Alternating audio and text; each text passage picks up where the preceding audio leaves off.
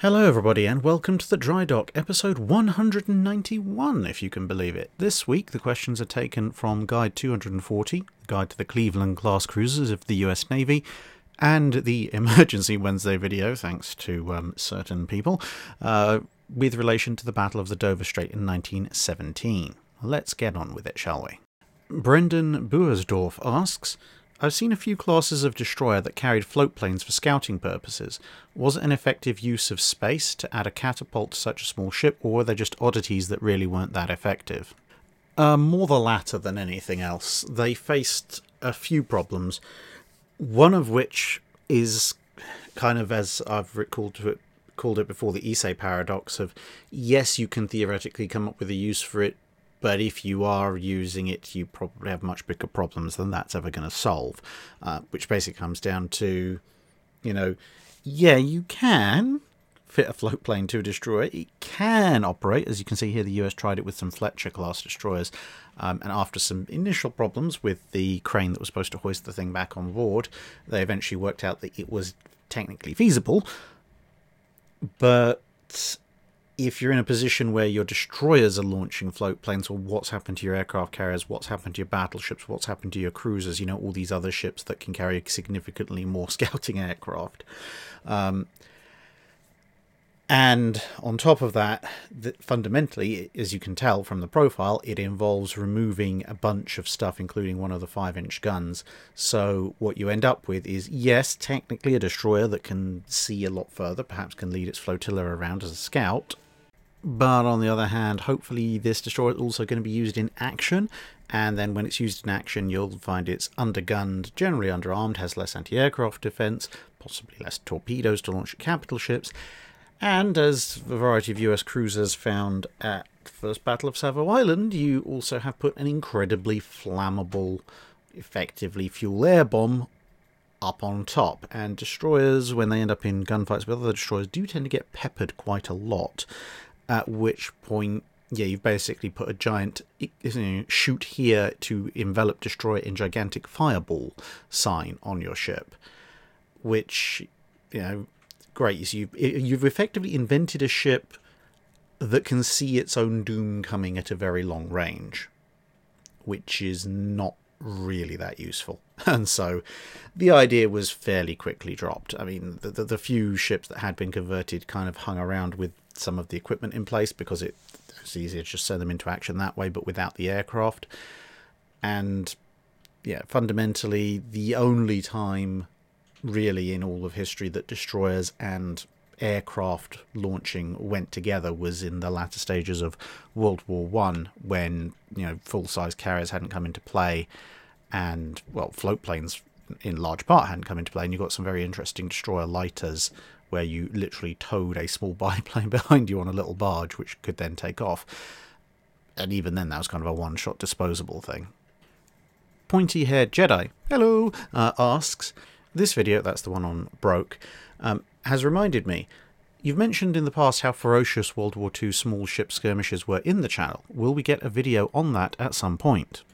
Yes, most definitely. I've been collecting a variety of different reference works with regards to Schnellboote, the German, as the British call them E-boats, Germans call them S-boats, obviously the Italian Mars boats, the British MTBs and MGBs, and yeah, at some point I'll be putting together a video that covers at least part of their operations, which is usually quite exciting. You might ask, well, why am I not including the USPT boats in that equation?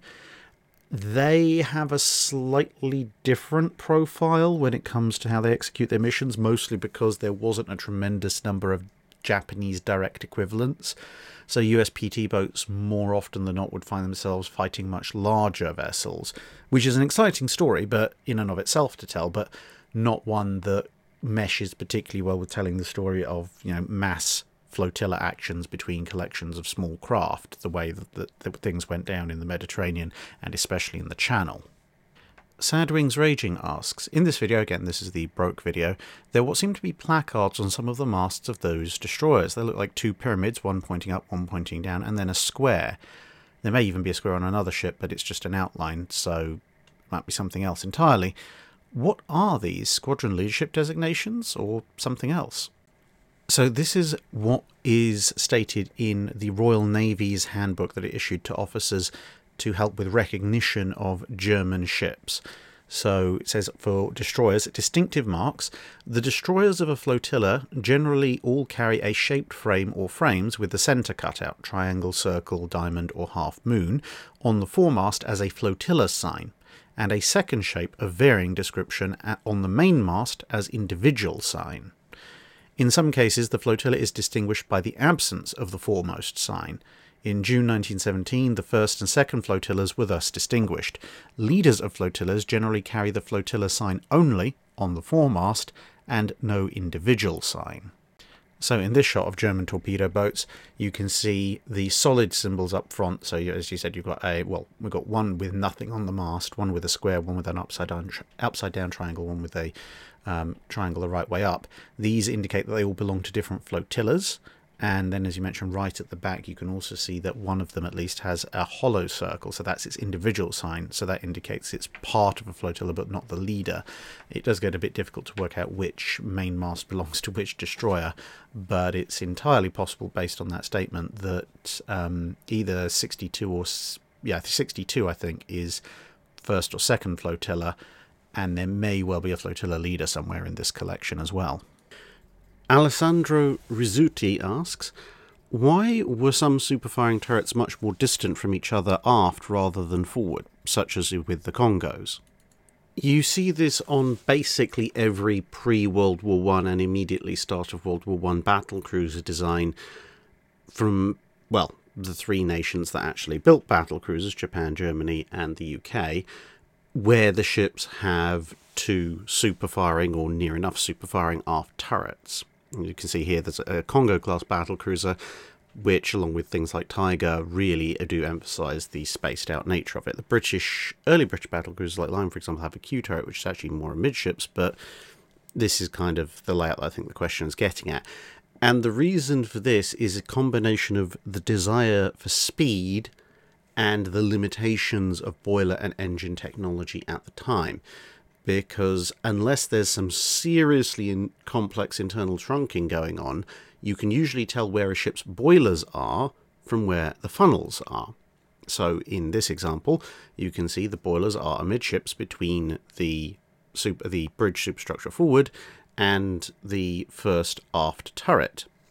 But the boilers don't turn the propellers. They generate the steam that drives the turbines that turn the propellers. And the problem there is that if you have two superfiring turrets closely spaced like there are at the front, then you can have your engines behind those two turrets, sure, and then the turrets and their magazines separate the boilers from the engines.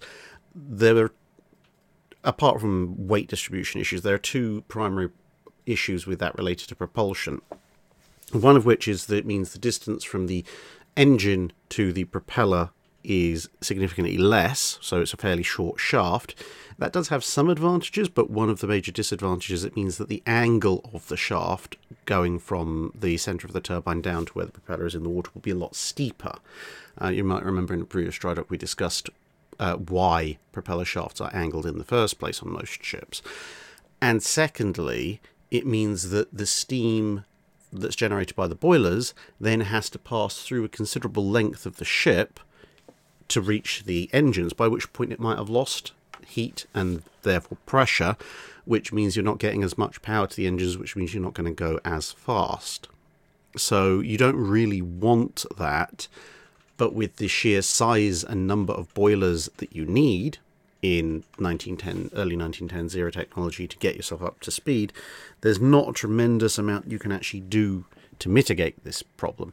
If you then introduce small tube boilers, which people start to do in the mid to late 1910s, then you can solve this problem because the amount of space that you need for a given amount of power is less, and therefore you can fit all the engines and boilers into one central section amidships, which is why when you take a look at Hood, you'll see that Hood has the forward turrets, then the bridge, then the funnels, because that's where the boilers are, then a big blank space, effectively speaking in terms of armament, which is also where you'll find the mainmast, That's where the engines are.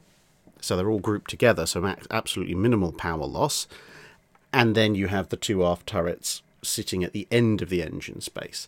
The problem with something like Kongo or Tiger, or to a lesser extent Derflinger, is that although there is one other problem. So if you run hot steam past the magazine, two aft magazines, you have great problems keeping the magazines cool enough to ensure that your ammunition is stable and similar. The charges are similar in power to the forward ones, but anyway. The problem is that you might think, well, surely you therefore might, like with Hood, stick all both turrets right aft. And the problem is at that point you'll create significant weight distribution issues because you've got two very heavy turrets, two very heavy barbettes, all the way at the back of the ship. That's going to cause some serious problems for the hull. So your kind of compromise solution is this, where you have your boilers, you then pass the steam past one of your turrets, which is obviously the first one just there. Yes, you do have to do some cooling to the magazines, but to be honest, by the early 1910s, that's not something people are completely unfamiliar with, even if they doesn't necessarily always work. Then in the space between these two turrets is the engines, the turbines, and then you have, finally, the aftmost turret, which sits above the propeller shafts. There's quite a nice cross-sectional plan of Tiger that you can look up, and you can see exactly this. And you can see the sheer size of the turbines as well, why you couldn't sit the turbines at this time period directly under the magazines and barbettes, because they're just far, far too large. And as I mentioned with something like Hood, and when you look at the post-World War I battle cruiser designs like Amagi and Lexington, and, G3 rearranges the turret layout completely, but Amagi and Lexington at least, then you can see that because the boiler technology and propulsion technology in general has gotten more efficient and smaller, they can fit it all amidships, and you go back to a more conventional looking layout than the spaced out layout you see in high-speed battle cruisers of the early 1910s. Michael Wilson asks, in this video and a few others, you have at various points used two different pronunciations of lieutenant. Do you have any strong inclinations towards either one? It is one of the minor things I struggle with, because whilst I am British, I grew up watching a lot of American sci-fi, Babylon 5, Stargate SG-1, Star Trek, etc. And of course, in all of those, the rank is pronounced lieutenant. So young Drach's mind, it kind of got embedded that, ensign, lieutenant, lieutenant commander, commander, captain, Star Trek rank structure. And so when I see it spelt out, my brain defaults to saying lieutenant. Now, of course, that's not how it's pronounced in the UK. In the UK, for naval ranks, as far as I can tell at least, it's either pronounced lieutenant or lieutenant, although some people have told me that lieutenant is more of an army pronunciation and lieutenant is more of a navy pronunciation, but I've also had other people tell me the complete opposite, and I've had other people tell me that either one is used aboard ships, so I just throw my hands up in the air and just go, whatever. Either way, in the Royal Navy, they don't say lieutenant. But as I said, my brain defaults to lieutenant because of my early childhood experiences. So I try, where possible, to get the pronunciation correct for the Navy in question. So if we're talking about the Kriegsmarine or the Kaiserliche Marine, it's Leutnant, at least as far as I can get with my limited German. If I'm talking about Royal Navy rank, I will try and use either lieutenant or lieutenant, but I sometimes slip back by accident. And if I'm talking about an American officer, then I will use lieutenant, because that's how he would have been known. It's some people, I've seen in videos people like, oh, you're pronouncing it wrong, it's this or that, and I've had people on both sides. I've called a Royal Navy officer a lieutenant, and they're like, no, it's lieutenant. And I've called an American officer a lieutenant, and they're like, no, it's lieutenant. And it's like, no, I am varying it, or trying to at least, based on the Navy in question, because if you went on board a Royal Navy ship and you asked to see a lieutenant, everyone would be like, what? I kind of get what you're getting on, but what? Whereas I suspect if I went on a US Navy ship and asked to see a lieutenant or a lieutenant, I'd get similar confused looks. And, you wouldn't expect me to, turn around and call a US Navy officer a lieutenant or a German officer a lieutenant. So they're all different ways of pronouncing the same rank. I try, emphasis on try, to get the right pronunciation for the right Navy. And that does mean, things will change around depending on which video.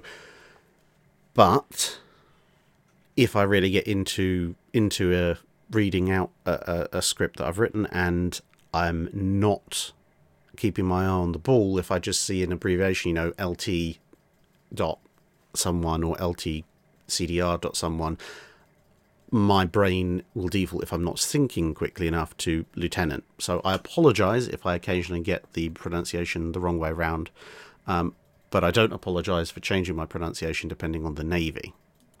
Luke Dogwalker asks, in a surface action using optical fire control, did the Clevelands have any problems distinguishing between the shell splashes of the 5 and 6 inch guns?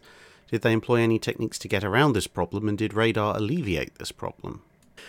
Well, there are two important caveats to put on that. Firstly, because the Clevelands are coming into service a little bit later in the war, and in terms of the overall pattern of World War II, for the Americans, they're coming into service relatively soon after the start of their involvement in, the first Clevelands are commissioned in the mid-1942, but that means they only beginning to see action in late 42 and early 43, and that's the first view, and then it builds up. But the short version of that is that therefore the Clevelands don't actually see as much surface action as some of the other US cruiser classes, so we have a little bit less to go on as compared to US cruiser classes that were around right from the very beginning, because an awful lot of the cruiser v cruiser or cruiser v destroyer major anti-surface actions took place in the first year or so of the war, so they mostly involve the older Brooklyn, New Orleans, etc. class cruisers. That's not to say they didn't take part. Empress Augusta Bay, the Battle of Empress Augusta Bay, for example, has both Cleveland and Columbia, amongst others, present. But overall, there's a slightly smaller data set to draw on when it comes to, did the Clevelands have issues with both of their gun batteries operating. The second one to bear in mind is that the 6-inch guns have a far, far greater range than the 5-inch 38s. Yes, they're only separated by caliber in 1 inch, but the 5-inch are 38 caliber guns. They're good dual-purpose weapons, but they are, as I've said before, slightly more spec towards the AA role than the anti-surface role.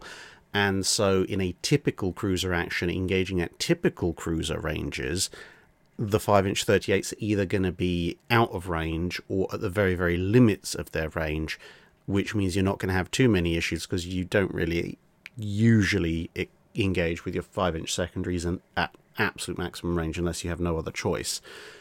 So a lot of the time the 6-inch guns are going to be the only things that come into play. Now, with that aside, there is one other very important thing to bear in mind, which is that because the Clevelands are coming into service in late 42 and early 43, there is no point at which a Cleveland is being sent out utilising only optical fire control systems.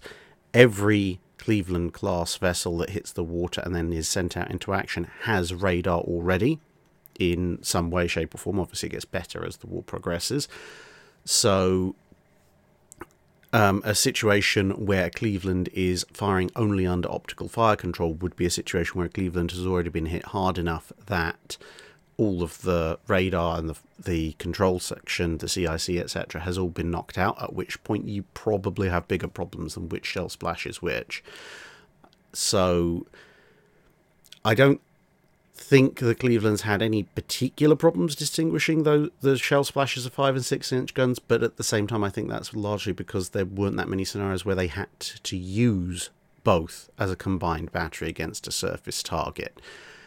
Now, when it comes to the rare occasion where this might be necessary, would radar alleviate this problem? Later radars, yes, because later radars obviously will give you can spot the shell splashes and obviously the exact time. So if you know the range, which radar will give you very accurately, you know the characteristics of your guns, you know, let's say that your 6-inch guns have fired a salvo, you know in, for example, 15 seconds that salvo is going to land.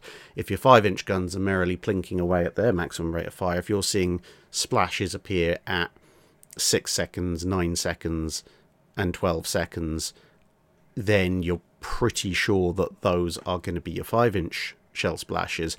Whereas if you then see a slightly larger contact appear once at 15 seconds, okay, that's going to be your 6-inch shell splash salvo. So there are ways of dealing with that with radar, and I mean, to be honest, even if you were relying on purely optical for whatever reason, the difference in the rate of fire and flight time of the two types of shell would be enough to give a half decent spotter some idea of which shells are which, especially at the closer ranges, because obviously, as I said, with the range limitations on 5-inch 38, if you are engaging with those, you are going to be comfortably in range of a optical spotter being able to go, oh yes, well, lots of slightly small splashes, that'll be the 5-inch battery then. Tovey Churchill asks, in terms of convoy duty and conventional naval engagement, which class of cruisers do you think is more suitable, Leander or Exeter? I mean, overall, the Royal Navy kind of voted with its budget when you look at how many Leanders they produce compared to how many York class. Albeit, I mean, yes, there are treaty limitations and such, but once the treaty limits came off, they weren't exactly rushing to go back to the small, heavy cruiser that the York and Exeter represented. But nonetheless, if you're going to look at it in completely objective terms, I think with convoy duty, it depends on the threat. With conventional naval engagement, I think it depends on the time. So if your main worry in a convoy is enemy cruiser raiding, like say an Admiral Hipper showing up or something like that, then sure, you probably want an Exeter for the greater hitting power and longer range of its 8-inch guns. But for more general convoy work, a Leander is probably an overall better choice, not the least of which because there's more of them. Whereas if you're looking at a fleet engagement, conventional naval fight, then early on in the war, where you're still looking at mostly optical fire control systems, maybe with some surface search radar involved, you're probably somewhat better off with an Exeter class because it hits harder, it has slightly better protection, etc. Whereas by the time you get to the latter part of the war, then once you now have radar fire control in play a lot more, you can guarantee to hit a lot better at longer ranges, then the Leander's probably a slightly better choice because just rate of fire. And the radar mostly overcoming the issues with whether or not your 6-inch guns can hit hard enough and often enough before heavier guns hit back at you. Obviously with the caveat of if you're taking on roughly similar opponents, the larger and larger your opponent gets, like, a treaty breaking 10,000 ton heavy cruiser, well, if you're in a 7 to 8,000 ton sub-treaty cruiser, you're not in a good place anyway. But in those particular cases, you might as well go with the Exeter or the York class because whatever hits you manage to get in before you get smashed are probably going to do more damage. But if in an equal partner engagement, i.e. a 10,000 ton or less cruiser, which might be slightly more powerful than you, but not as powerful, or if you're going up against a Navigatori, well, that's a destroyer, but a Condottieri, one of the larger Condottieri cruisers, or going up against destroyers and so forth, I'd probably want a Leander on my side for those.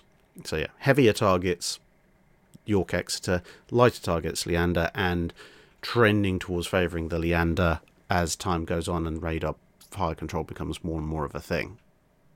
Of course, by that point, neither of the Yorks were around, so didn't make much odds that way either.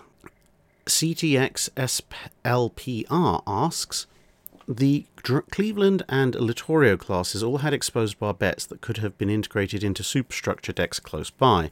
Was this a weight-saving measure? It makes them look slightly unfinished with the naked barbettes just poking out of the deck. It does have to do with weight, but it's more just practical ship design.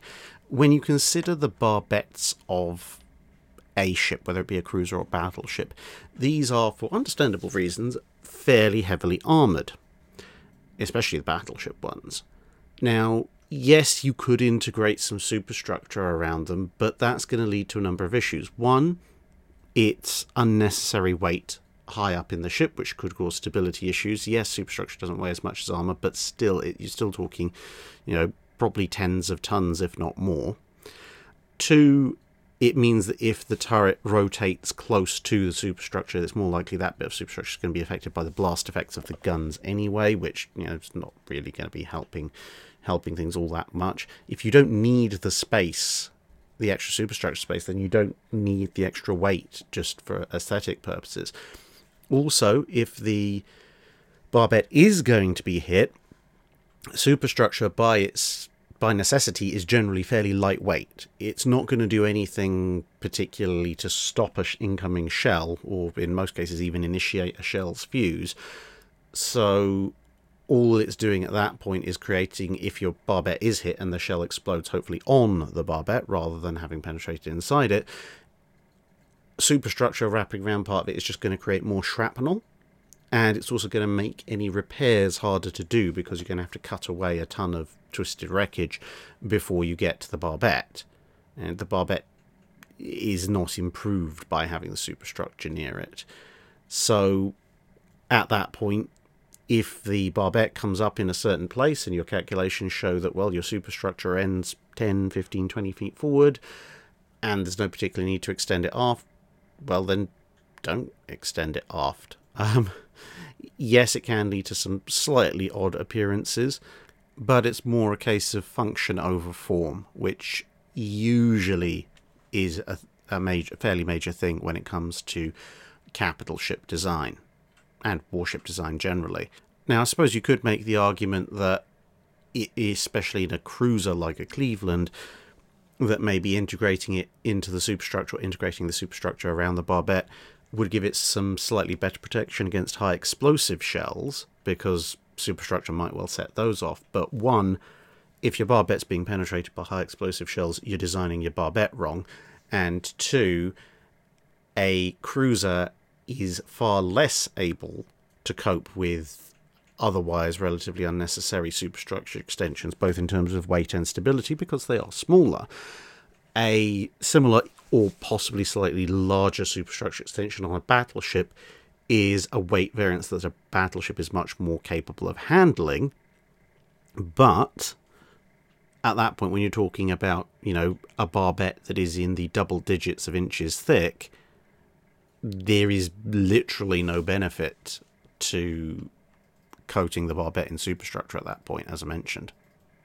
In fact, the other thing is it could actually be worse on another count, which is that hits nearby to the barbette, if the barbette is exposed, will not do a tremendous amount. Whereas if you've wrapped the superstructure around, say, half of the barbette, then a hit to that might dislodge shrapnel, which used to be superstructure, and that might then jam the turret, because the turret obviously rotates on a ring sitting on the barbette, so you might actually end up jamming or obstructing the turret with twisted wreckage because the superstructure is right there, which would obviously be a bad thing.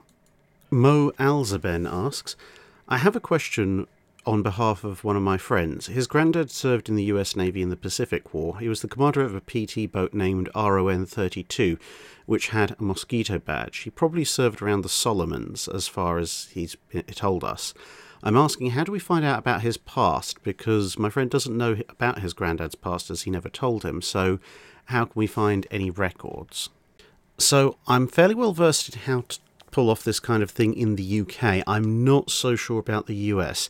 If anyone in the US has a better idea about how to go about accessing service records for World War II era veterans, then please, feel free to put in the comments below. So hopefully the questioner will be able to read that and learn a bit more. But as far as I'm aware, most World War II era service records, assuming that the person in question didn't go on to serve in the US Armed Forces until like the 1960s or something, should be available from the National Personnel Record Center, which you can find online via the US National Archives. That's archives.gov. And then they do charge a copying fee, but if you can provide name, ideally service number, ship they served on, rough time periods of service, etc., and get in contact with them, they should be able to then provide you with a copy of the service records, which will give you a lot more indication and an idea of what that person actually did during the war, where they were, what they served on, etc., etc. But as I say, if other people have more detail, then please chime in below. JH3LL Skull asks, was there anything in the naval treaties that prevented a navy from leaving elements off of a design in order to save weight whilst the treaty was active that could relatively easily be fitted once either the escalator clause was triggered or the treaties were abandoned? For example, could a ship leave all of its anti-aircraft armament neatly in a warehouse somewhere? Technically, it was against the rules because standard displacement was defined in such a way that it was supposed to include all of the ship's armament. And some things are slightly more obvious than others if you leave them out completely, like, say, all AA armament. You leave that out and say, no, look, my cruiser is 10,000 tons standard. People are going to look at you and go, yeah, but it's not going to be once you put some anti-aircraft guns on it, is it? And you kind of do need them, so stop pulling the wool over our eyes. And likewise, if you build a ship with, say, 4 twin turrets, or you design a ship with 4 twin turrets, but you only include 3 twin turrets, you leave off the other one, or the barbette, or the area where the barbette's going to go is a bit of a giveaway.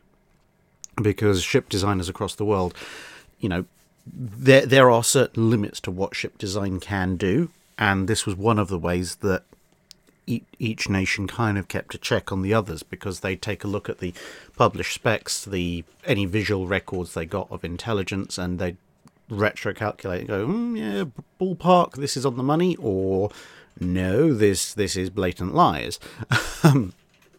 And so I suppose, you're not going to get away with hiding or not including significant chunks of the main armament.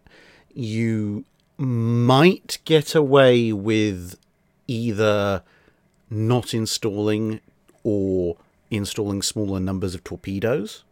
Although the amount of weight you're going to save is going to be relatively minimal. So, for example, you could include the sweep, space, and mounting strength for, say, quadruple torpedo launchers, but only include twin torpedo launchers. Only install twins, so that saves you the weight of however many banks of torpedo launchers you've got. So let's say you're like the Japanese, you install 4 sets of torpedo launchers. If you install 4 twins, well, that saved you 8 torpedoes and their launchers worth of weight, assuming you're not carrying any reloads. It's a small amount, but it's something if you're repeating this kind of thing all over the place in lots of different areas. So again, for example, you might plan your ship to have lots of anti-aircraft weaponry. So you might say, okay, I'm going to have, let's say 6 twin 4-inch AA or 5-inch, whatever flavor you want. And I also want to have, a dozen medium and light AA guns. But you might only install 4 twins and maybe stick a couple of maybe twin 40mm or 37mm or whatever flavor you would like in the place where you intended to put the 2 remaining twin heavy AA mounts. So something's there. People are like, they designed a mount and there's something there. But then come wartime or the lapse of the treaties, you can quickly swap in and now you have 6 twin heavy AA or something like that. Again, small amount of weight saving, but potentially adds up all the way across the board. But it is a very complex thing to do. It's quite difficult to pull off, and you do have to integrate it into pretty much all levels of the design of your ship in order to get away with it. And even then, you're going to have incremental improvements. So people are going to look at your ship in its, let's say, its disguised form. And they're going to know, okay, it's got a decent anti-aircraft armament, it's got torpedoes, etc., etc. Then taking in and quickly retrofitting it with additional torpedo banks or more AA, etc., that doesn't fundamentally change the nature of the ship or its balance of firepower. It just means it has slightly more of it. So maybe it starts off from a better position of being slightly better armed and obviously designed to cope with that weight, whereas other ships will become better armed but obviously potentially start having stability issues, have to start removing things. The single biggest problem comes with your hull form, because your hull form, if you're designing a ship to be overweight, has to support that additional weight. So if you're designing a ship that's actually supposed to be 12,000 tons standard, but you're pretending it's 10,000 tons, then and you're actually making it 10,000 tons, then you've got a hull that's going to, support 12,000 tons at a designed waterline. Well, if it's 2,000 tons lighter, it's going to sit suspiciously high in the water all the time. And people are going to notice that unless, I don't know, you stash a couple of thousand tons of lead in the hold or something like that. And if you do that, people are going to very rapidly, again, look at your ship, work out the dimensions, work out the weight of what they can see and what should be down there and go, this is riding very, very low for a ship that it has this hull size and is supposed to displace only 10,000 tons.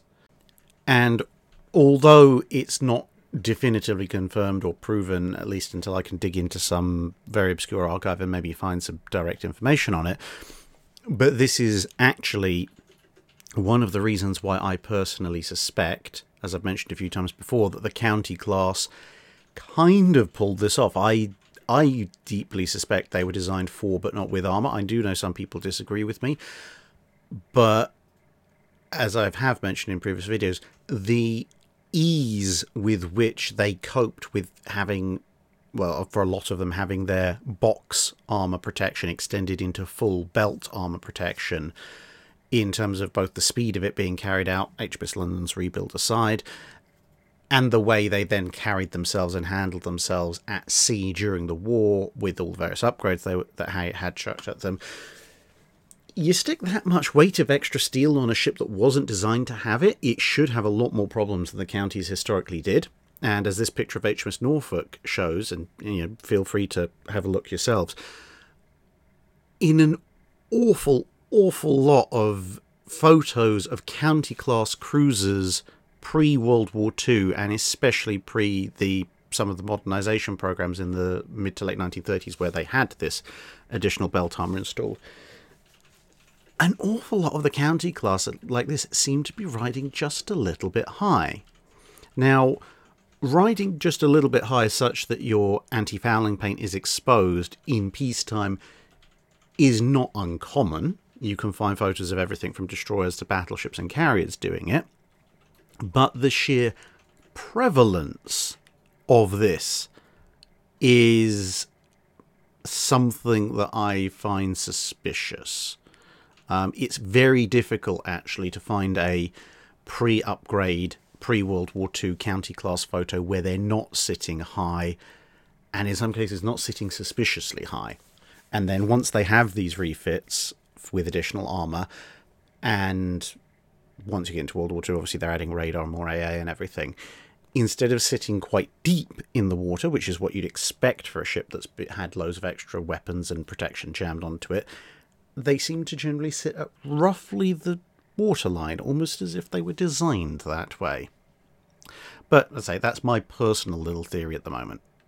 DM Phoenix asks, with regards to anti-torpedo nets, what exactly was the follow-up procedure once a torpedo was netted by a ship? Was a section of the net to be cut loose with the torpedo?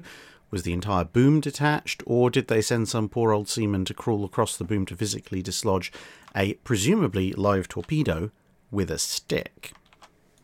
Well, fortunately for the odd seaman who might otherwise have been given a rather precarious duty, anti-torpedo nets were not like fishing nets. So here's an example. They're actually pretty darn heavy and pretty strong. I mean, they have to be, considering they need to stop the equivalent of a heavily loaded van crashing at 40 miles an hour. They are, in fact, made up of steel or iron hoops. So it's a large metal mesh net, or in some ways almost like a gigantic version of mail armour from the medieval period. And they catch torpedoes, quote unquote, in as much as the torpedo hits them, and they stop the torpedo getting to the battleship, or whatever ship is deploying the nets. But the nets weren't designed to just catch and hold a torpedo inert. They have, as you might guess from the amount of metal being used, a fair amount of mass in and of themselves. So the idea was that a torpedo, when it hit them, would actually detonate. So you wouldn't need to go fishing about for bits of torpedo. If anything, you might need to bring the net in to maybe repair or replace a few links. But ideally, the torpedo should actually blow up upon hitting the net. And then, because it is far enough away from the ship, because it's from the boom, then the explosion won't affect the ship too much. In practice, it depended on exactly how strong the net was, how flexible it was, how far away you deployed it, etc. You know, in some cases, when a torpedo hit torpedo net, it exploded, but the shockwave still did some damage to the ship, but not as much as a direct hit would have caused. In some cases, the torpedo nets were too light, and the torpedo kind of punched into them, carrying part of the net with it. Still exploded before hitting the ship, but exploded much too close for comfort. And in some cases it worked perfectly fine. The torpedo hits the net, explodes, and the distance is far enough that the ship feels the explosion but isn't damaged by it. Very occasionally, obviously, a torpedo might actually be caught and held by a net, but that would be a very rare event, especially considering that most torpedoes would either sink when they ran out of fuel, or, depending on what kind of torpedo you're looking at, would also possibly detonate when it ran out of fuel. So if you did catch a torpedo and it didn't go off instantly, there was a good chance that when the engine ran out, then it might blow up anyway. Or, as I said, if it just went inert, it might either just pop to the surface or sink. It would be an incredibly unlikely event, and something that they wouldn't really be very prepared for if they had to go fishing inert dead torpedoes out of a torpedo net, which is probably fortunate for all concerned. Paige Jackson asks, what do you think of Admiral Spruance's performance as the commander of the Fifth Fleet? I think he did a pretty good job, all told. As I've said before with Spruance, my evaluation of him, and certainly one that seems to be shared by a number of his contemporaries and historians thereafter, is that, yeah, he wasn't all flash and aggro like Halsey was, and he was very much his own command style, but Spruance had a laser-like focus on the actual mission, and the actual mission wasn't always charge off and kill as many Japanese as humanly possible. For example, in the Battle of the Philippine Sea, his mission was to keep the landing safe. He kept the landing safe. He got the Battle of the Philippine Sea won. Yes, it wasn't a complete smashing of the Japanese fleet, but it smashed the important bits, the carrier air arm. Yeah, sure, some of the aircraft carriers survived, but really all they were good for after that was decoys. So, mission accomplished, really, at that point. And likewise, when it came to his management of battles, he looked, what is the objective in terms of what am I here to do? Am I here to destroy the enemy completely? Am I here to secure this landing? Am I here to take this objective? Am I here to disrupt this enemy trade link or whatever? And he focused on that. And he did that. And then he concluded, right, mission accomplished, no need to risk any further lives. Let's go back and continue on with the mission we're supposed to be doing. So yeah, apart from Philippine Sea, it doesn't lead to the kind of glorious smashing victories that other admirals aimed for. But his command style is in large part responsible for the inexorable steamroller that the United States Navy and the other armed forces became as they marched their way across the Western Pacific, because it would have been very easy, and indeed a lot of Japanese tactics relied on luring the Americans into some kind of grand confrontation, one-on-one or whatever, where they could take them on and destroy, even if it cost the Japanese a good chunk of their own fleet, at least destroy a significant portion of the US fleet so that they felt unsafe about continuing their advance. But that didn't happen under Spruance's watch, so I think he did a pretty creditable job. You know, if you're going to come up with an analogy for it, having someone like Halsey in charge of the fleet is, if you want to put it back in terms of older warfare, is the equivalent of a column of French troops coming in the Napoleonic Wars. You know, the classic Napoleonic column. Trumpets blazing, so trumpets sounding, drums blaring, people chanting and singing, massive intimidating force. And yeah, it's going to come on, and when it gets close enough, it's going to charge, and it's probably going to break you and continue breaking you and sweep you away. But you can see it coming, and there are things that you can do to deal with it because you've given the time to notice it. Whereas Spruance's method of command reminds me a lot more of some of the accounts of certain British units, certainly in the Peninsular War and in some other ones, where you'd have no singing, no chanting, nothing like that, just dead silence, the marching of boots, and maybe a snare drum to keep time, just calmly, methodically, and silently walking towards you, no rush. And then at point blank range, the entire gun battery available to that regiment levels and fires. And then the killing begins. That seems to be a lot more of Spruance's style. And I kind of like it. Texas and La Choc asks, in the early 20th century, which did nations take greater pride in? The race to build the most powerful battleship or the most opulent ocean liner? I think it depends on the time period. In the interwar period, when you've got things like the Queen Mary and the Normandy being built, I think people generally are taking more pride in their ocean liners. Now, in part, that's because for a good chunk of that, the various naval treaties mean there aren't any new battleships being built. And even once the treaty battleships start being built, most of them pretty much aren't in service until immediately before or during World War II actually starting. So, yeah, 1920s and 30s, I think it's most nations are taking much more pride in their ocean liners because, well, they're the only big ships that they're building, apart from carriers, but carriers don't really attract the same kind of notice as a big ocean liner does.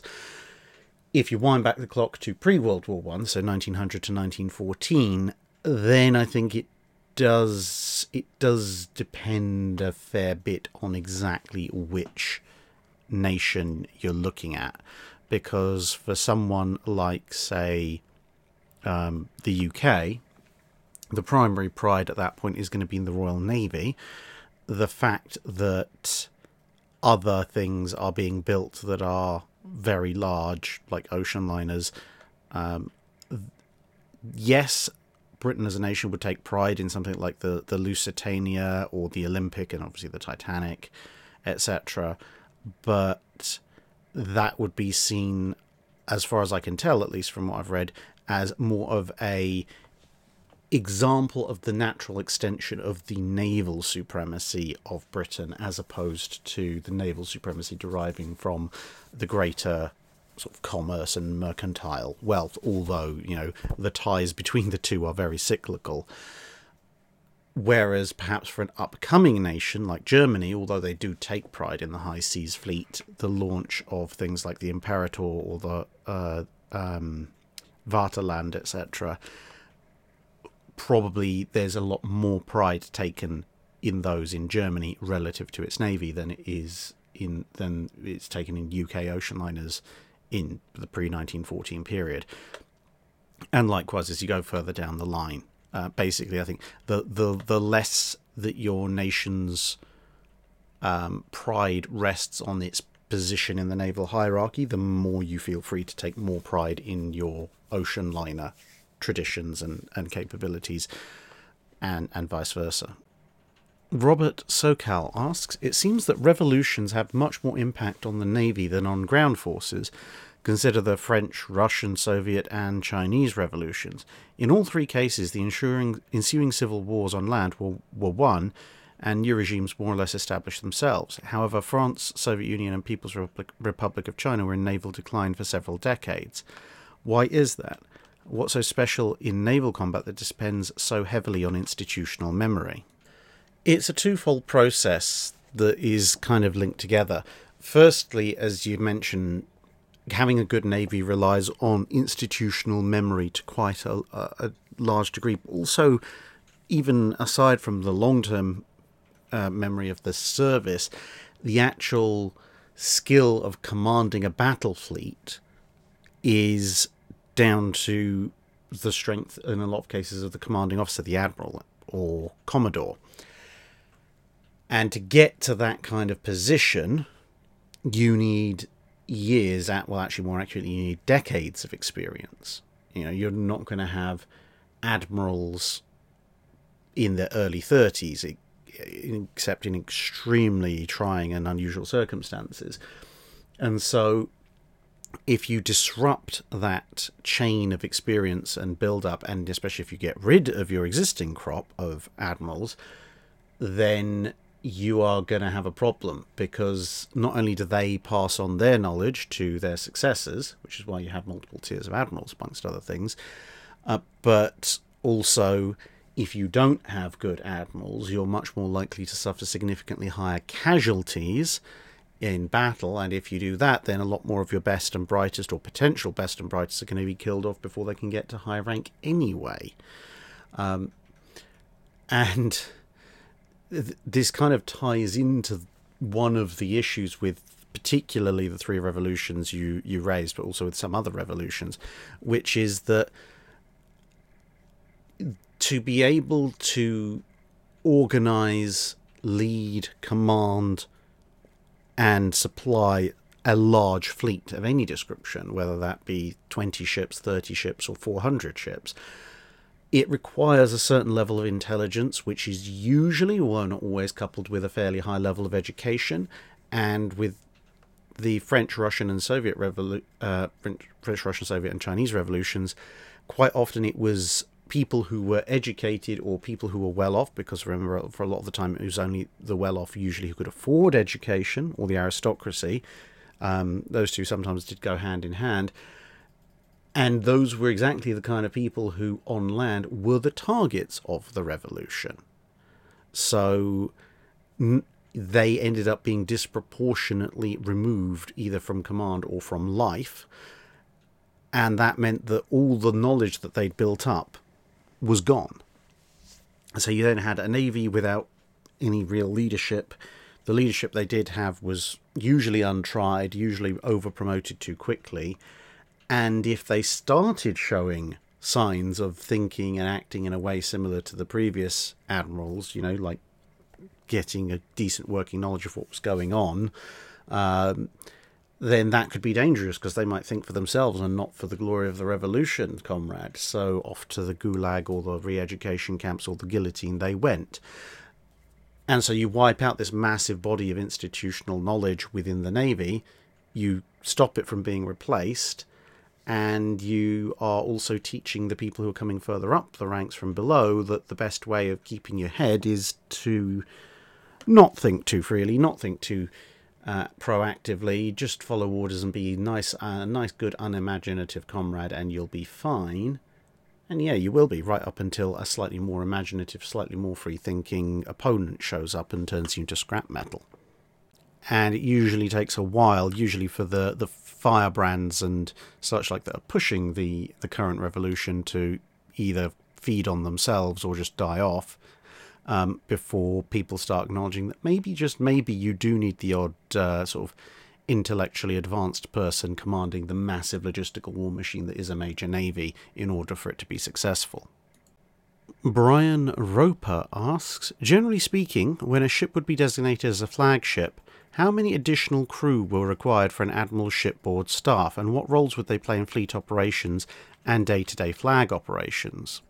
It's almost impossible to put a specific number of them onto any particular admiral or time period. So taking Admiral Lee as an example, he made good for a significant portion of his time in command with a single person on his staff, and for a good time after that his staff was still less than half a dozen. But then at later portions of World War II, he had a staff that was well into the double digits. And these numbers varied up and down somewhat. And the same can be said for most other admirals. Now, occasionally, you'd have an admiral who was famous for bringing almost an entire destroyer's worth of crew with him as staff. And sometimes you'd have an admiral who would show up with 2 or 3 people, and that was all the staff he ever needed. So, it's almost how long is a piece of string question. But if you're looking for a ballpark figure, you're probably looking at something like 8 to a dozen for the average admiral shipboard staff, if we're not talking about someone who's in command of like half of your country's entire fleet or something like that. And in terms of what role they play in fleet operations and day-to-day flag operations, well, again, it depends on the size of the staff. If at the absolute minimum, the staff might just be fielding, collating, and composing and running messages for the admiral. So the admiral might be doing most of the tactical thinking that he's decided he has to do, and his staff is literally just sitting there making sure that everybody knows what the admiral wants, and making sure the admiral knows what everyone else wants or is telling him. As that staff grows, you might well have additional men brought on board who can help the admiral with tactical planning, and who may be going out gathering intelligence from other ships, or even possibly on the ground and coming back, or wargaming things out, talking with other staff on the flagship from the more regular crew, maybe even coming up with plans and writing reports themselves for the admiral's approval, if they're being relatively autonomous about it. You might have certain members of the staff who are dealing specifically with certain portions of the fleet. So in a World War I or World War II context, you might have the admiral, his staff, and obviously all the secretaries and that kind of thing. But then you might have an officer or two who's dealing specifically with amphibious forces, and another officer who's dealing, let's say in World War II, with the surface forces, another officer who's dealing with anti-submarine and patrol duties, another officer who's dealing mainly liaising with the aircraft carriers, and so on and so forth, and all over the place. And logistics is also a very important part of things. So you might have officers in the admiral's staff who are keeping track of how all the various ships are doing logistics-wise. Have you got enough fuel? Have you got enough ammunition? Where are the supply ships? Can we get them here on time? Are they loaded with the right kind of ammunition and fuel and supplies? If there's an urgent requirement for something, do we need to get it here, and how quickly? How can we get it here quickly? And so forth and so on. Because, let's face it, if in the grand scheme of things, if you are, let's say, you're fighting the Pacific War, and someone back in the continental United States receives a message, from Commander, USS Baltimore, really need an additional 8-inch gun elevator mechanism because the forward turret left-hand gun is jamming a little bit. Would be appreciated ASAP, thanks. If that kind of thing crosses your desk, you're like, yeah, go in the pile with about 1,000,000,001 other captain requests. Or Destroyer Division 7 commander says, we've expended all our Mark 15 torpedoes in action. We need some more because we only have enough back at our forward staging post to re-equip half of my ships. Okay, that might be a bit more serious. When's the next transport out? Okay, just make sure that there's a bunch of extra Mark 15 stuck on there. When's it going to get there? I don't know, 3 weeks, whatever. He'll get them when he gets them. Whereas if from the desk of Admiral Lee, or from the desk of Admiral Spruance, or from the desk of Admiral Halsey, I want torpedoes and I want a gun elevation mechanism and I want them yesterday, that might generate a little bit more in the way of, shall we say, enthusiasm amongst staff officers in the rear echelons to get things moving. Ferrata Victrix asks, when a warship is being designed, at what stage do systems like plumbing and electrics for the crew get considered? Do the designers have to work the plumbing around the armour, bulkheads, etc., or can they get holes through them to allow pipes or cables through?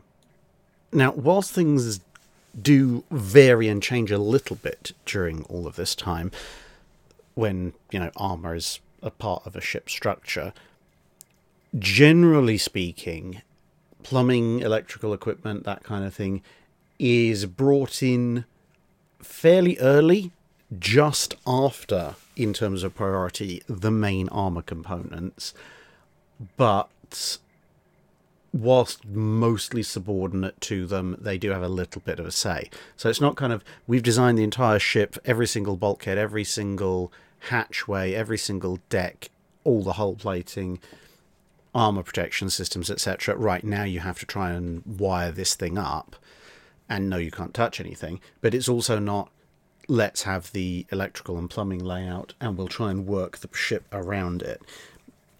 So in a very crude overall section of things, what you're looking at is they'll come up with a basic hull form, the frames of the ship, where they're going to put the main bulkheads, the main armour belt, armour deck, barbettes, etc.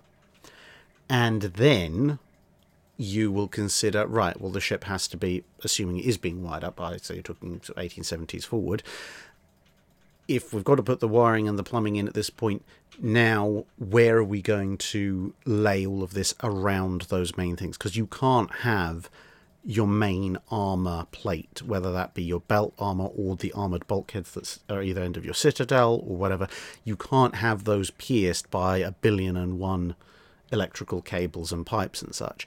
Occasionally this would happen. Occasionally, either be in the design process or even afterwards when the ship was being refitted, people would put cables and pipes through major bulkheads and such like.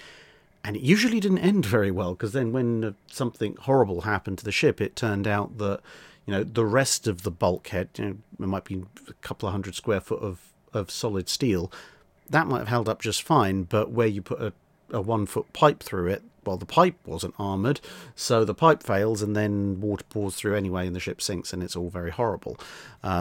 It's one of the many of the laundry list of items that were found after Pearl Harbor when the ship's damage control capabilities were examined, for instance.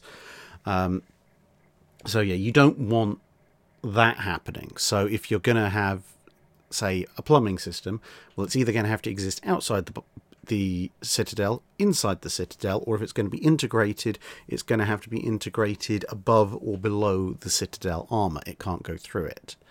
And similarly for the electrical systems. I mean, obviously you want redundant electrical systems anyway, but you don't want to run electricity cables through things like your primary watertight bulkheads if you can at all avoid it. And that can lead to some rather interesting spaghetti snake-like wiring and plumbing layouts on ships where you want to have whole systems connected together, but it's better to have that than introduce major design flaws that could sink your ship outright. And that's the end for this week's Drydock. Thank you very much for watching. This is the last regular Drydock that you'll be hearing before I head out to the States. You will get your regular infusion of Drydock while I am there, however, which is good to know for some of you at least. And the last remaining Drydock before I head out will obviously be the Patreon one next week and the accompanying live stream. So with all that said, thank you very much and see you again in another video.